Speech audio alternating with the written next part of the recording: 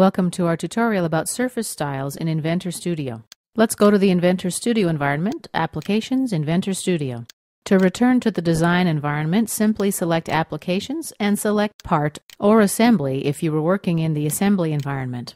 In this tutorial and our two subsequent chapters, we'll be looking at Inventor Studio's surface styles, lighting styles, and scene styles. Each of these styles has a different purpose and contributes uniquely to the final image you produce. All right, let's begin by covering surface styles. Surface styles are the means by which you create color and texture for your components.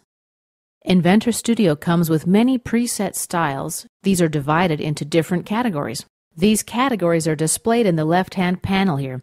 Let's begin by creating a new surface style. Under Category, I'm going to type PP. This stands for polypropylene. Now, let's choose from the left column. A Save dialog window appears. Click Yes to save the changes. And let's scroll up this panel. We're going to right-click and rename. Let's call our style PP Red. Click OK to save. Now let's adjust the color. We'll start with ambient. Select red. Now let's select a diffuse color. We'll choose a dark red. OK. The color in the preview window changes accordingly. The ambient color is the color that the object reflects in an indirect or an uneven lighting environment. The diffuse choice is the color that the object will reflect in direct sunlight or other direct light sources.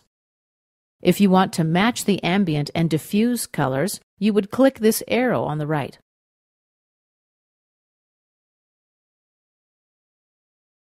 The specular choice. This sets the color that the object reflects from external light sources. Okay, if we match the specular color to the diffuse color, we can reduce the object's shininess, as you see in our preview on the left. You can control the reflective intensity by setting the shininess property on the Reflection tab. We'll get to that in a minute. Let's take a look at the emissive section. Emissive is the color emitted by the object if it contains a light source. This color doesn't interact with the lighting style. Okay, let's change the diffuse choice to red, since after all, we've named our new style polypropylene red. Now we're ready to go to the Reflections tab. The first parameter, shininess, specifies the amount of surface and light that'll reflect off the surfaces. For surfaces with a matte finish or a lower reflection, the value will be less than 50. If you're looking for a surface with a higher reflection level, such as paint, polished metal, and so on, the value is going to be above 50 on this scale. For example, chrome has a shininess level of about 90. We're going to leave it low at 20. We can also define the reflection map. By default, Inventor uses a CAR3 bitmap. This image is located in the Textures folder on an XP operating system. On a Vista system, the location may be different. If you do want to make global changes to the reflection map, you can simply overwrite this image with your own image. Let's cancel out of this dialog window for now. Next, let's take a look at the Opacity tab. Opacity defines the amount of light passing through the part or its level of transparency. The refraction slider below manages the degree to which light's direction changes when it passes through the object. We've also got 5 presets to choose from here: air, water, glass, crystal, and diamond, each with an increasing level of refraction. If your object is not transparent, this setting will not be relative to your style. Let's look at the next tab, the Diffuse map. The options here give your surface an appearance without bumpiness. When you specify the diffuse map, the directory where the map resides should be included in the project libraries. If not, you'll get a warning message. Inventor comes with a number of different surface maps. You can also create your own image. Here we can adjust the scale. We can also change the map direction. Let's uncheck this for now. The last tab is the bump map. One more thing on the diffuse map I wanted to cover. The color you end up with will be the original color of the part, combined with the color of the diffuse map. Okay, now let's go to the bump map tab.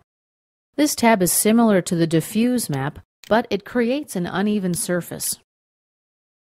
Let's check out diamond plate 1. We can adjust the scale and direction. Open. Amount controls how deep the bump is, and it can go inward or outward. The color of the bump map image doesn't affect the color of your part, but the higher the contrast of the image, in other words, the more black and white the image is and less gray, the more pronounced the appearance of the bumpiness will be. The same as texture option is grayed out right now. I want to check out how this works. Let's go back to the diffuse map. Let's use a texture image. We check here.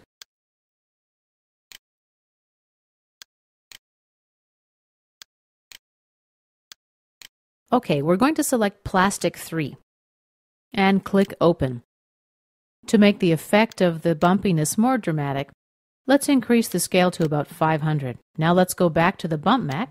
We'll check Same as Texture.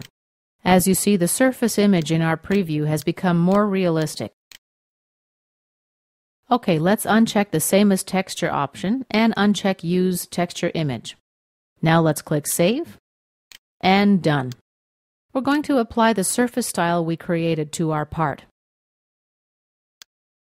On the right is a drop-down menu of surface styles. Let's scroll down for our surface style, PP Red. And here's how our part looks with our new surface style. Let's go back and make some modifications to PP Red. This time we're going to use a texture image. Check this option on the Diffuse Map tab. Let's use Plastic 3, click Open. Go to the Bump Map tab. Check Same as Texture. Let's increase the scale quite a bit. Save. This setting is too high, but let's click Done so we can see how it looks on our part. Let's return to Surface Styles, Diffuse Map. We'll restore the slider setting to 100%. Save. And Done to close the Surface Styles dialog window. As you can see, this setting looks much better. This concludes our tutorial about surface styles.